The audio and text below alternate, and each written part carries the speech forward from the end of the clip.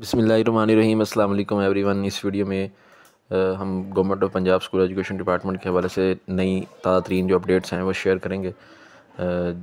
कुछ नोटिफिकेशंस हैं जो कि उस्ताज़ा की प्रमोशन के हवाले से हैं, इसके अलावा जो बोर्ड इम्तहानात हैं उसके हवाले से, और गवर्नमेंट स्कूल्स में जो कोई फ़ंड्स वगैरह लेने के हवाले से एक नोटिफिकेशन जारी किया गया, तमाम के हवाले से अपडेट शेयर करेंगे। तो जैसा कि आप देख सकते हैं, सबसे पहला ये नोटिफिकेशन है जिसका जो सब्जेक्ट है वो ये है prohibition on the collection of the fine, donation or any other monetary contribution.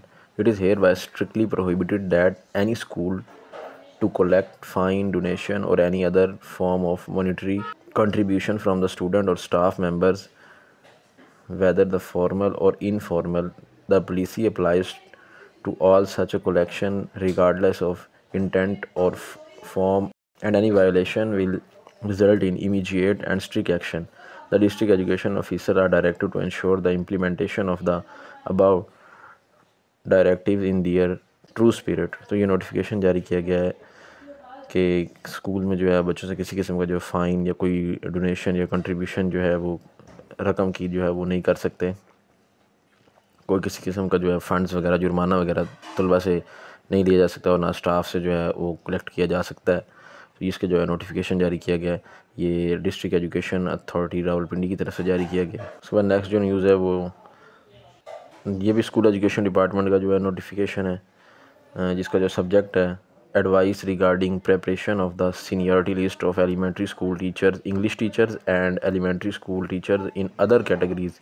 इसमें जो EST इंग्लिश है, इसके अलावा और जो दूसरी कैटेगरीज़ हैं, साइंस है, आर्ट्स है वगैरह, उसकी जो कैटेगरीज़ हैं EST की, उनकी जो है सीनियरिटी लिस्ट तैयार करने का जो है वो नोटिफिकेशन दिया गया है तमाम CEOs को। तमाम डिस्ट्रिक्ट के CEOs जो हैं ये नोटिफिकेशन को फॉलो करेंगे। इसको फॉलो करते हुए जो है वो सीनियरिटी लिस्ट तैयार करेंगे EST टीचर्स की, हर कैटेगरी की। उसके बाद जो नेक्स्ट जो नोटिफिकेशन है ये बोर्ड का एक नोटिफिकेशन है, जिसमें इतला दी गई है कि तमाम मुतल्लिकीन तलबा व तलबात, सुपरवाइजरी स्टाफ, साज़ा कराम वगैरह और डिस्ट्रीब्यूटर्स वगैरह को जो है मुतल्लिक़ किया जाता है कि मोरखा 18 अक्टूबर 2024 को साहिवाल बोर्ड, यहाँ साहिवाल बोर्ड का मेंशन है, हर बोर्ड पंजाब के जितने बोर्ड हैं ये सब के लिए है कि ज़ेरे तमाम इंटरमीडिएट दूसरा सालाना इम्तिहान को मुलतवी होने वाला जो पर्चा, जो कि पेपर मुलतवी हुआ था फ़िज़िक्स का और होम इकनॉमिक्स का और जोग्राफिया का एक पेपर जो है ये मुलतवी हुआ था, वो छुट्टी हो गई थी अचानक, उसकी वजह से वो जो है अब उसकी नई तारीख़ का ऐलान कर दिया गया है।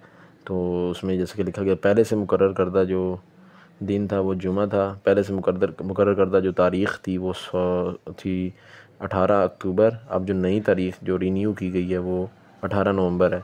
18 नवंबर सोमवार वाले दिन वो पेपर होगा उन तलबा का जिनका जो है वो पेपर कैंसिल हुआ था छुट्टी की वजह से।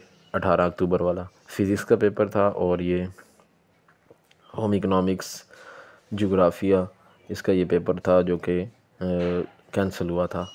और नीचे लिखा गया जुमला उम्मीदवारान की नई रोल नंबर स्लिप्स बोर्ड हाजा की वेबसाइट पर अपलोड कर दी जाएंगी, और तमाम उम्मीदवार दर्ज वाला रिवाइज शेड्यूल के मुताबिक पहले से मुकर्रर करदा इम्तिहानी सेंटर में ही अपना इम्तिहान देंगे।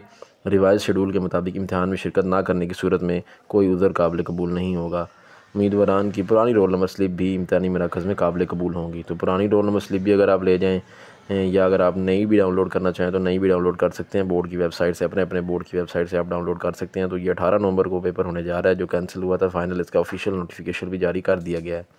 तो ये थी ताज़ा तरीन अपडेट्स एजुकेशन के हवाले से। उम्मीद है ये वीडियो आपको पसंद आई होगी। वीडियो पसंद आई है तो इसको लाइक कर दें। अगर आपने अब तक हमारा यूट्यूब चैनल नहीं सब्सक्राइब किया है, चैनल पे पहली बार आए हैं, चैनल को सब्सक्राइब कर लें, साथ में बेल आइकन प्रेस कर लें ताकि हर आने वाली नई अपडेट आप तक पहुंचती रहे। मिलते हैं नेक्स्ट वीडियो में। अल्लाह हाफिज़।